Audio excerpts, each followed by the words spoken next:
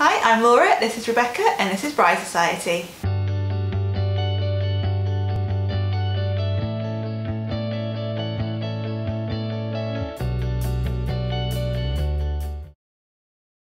So you may have been planning your wedding for a little while now, but taken a break over the festive period and the new year. So you might be feeling a little bit daunted, maybe overwhelmed, or just you've lost momentum in your wedding planning. So we thought we'd give you some ideas of ways to kickstart your wedding planning for the new year.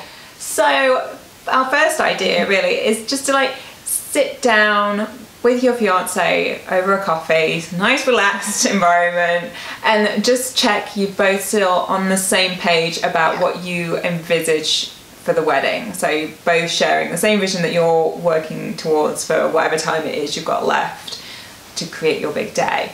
Because just make sure you're in alignment and creating the same wedding. Yeah, because if it has been a little while, then you might have seen some other kind of inspiration. You thought, oh, I might actually like to do that kind of style wedding rather than what we talked about 3 months ago, or just priorities change and tastes and exactly. So you might just want to make sure you are still thinking kind of similarly, still planning the same wedding as each other. And then so once you've sat down, you've realised yes, you're in agreement with everything. Just make a list. So you can see what in black and white what you've got left to plan and what you have planned already. It's really just helpful, and that kind of being able to tick things off as you go is really mentally helpful too. So maybe add a few things that you've already planned so you can cross those through Friday. I like to do that on a to-do list. I don't know about anyone else. No, that's fine. Yes. And with that, maybe go on to think about your budget, sort of reevaluate where you're at with the spend you've done already, what you've got left going forward. Has that changed at all over Christmas? Either because you spent bigger than you thought, or maybe people gave you contributions towards the wedding over Christmas, that kind of thing. Could go either way. But just checking where you're at so you know going forward what you could actually spend on stuff.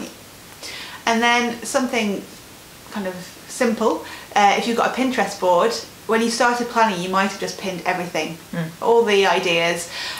Threw it on there. You might want to go, have a look at your board, see what you still like, edit the board, delete some things, maybe organise it a bit more, so into different sections, just so you've got a clearer idea of what you're working towards, and then it's not so cluttered. You sort of just see it more clearly, right? It's less overwhelming for the brain. Just condense it. And then we're just going to break the ice, break the back of it, all the planning, with just think of a very, very small, manageable task that you have left to do.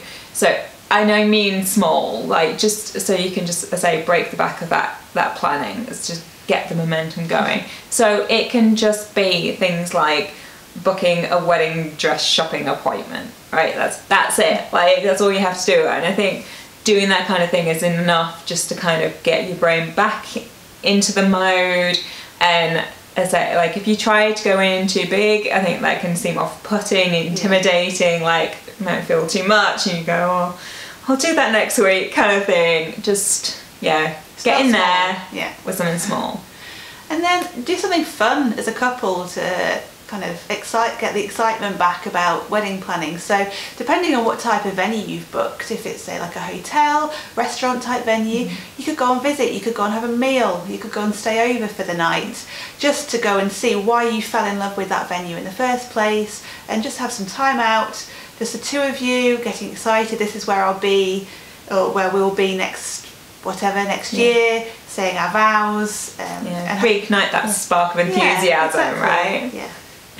And of course, watch our videos. Goes without saying. But we've said it anyway. But we just have to say it. But but seriously though, because sometimes the doing part can be quite an onerous thing to think about embarking on. So sometimes the thinking part, which is obviously if you watch our videos and things, that can just help you to kind of get those juices flowing again and to brainstorm and think things through a bit. So as much as that sort of our self-promotion, like I think it actually could be quite a good strategy. Yeah, I agree. Yeah, if we say so ourselves. Yeah. So on that note, why don't you subscribe if you haven't already?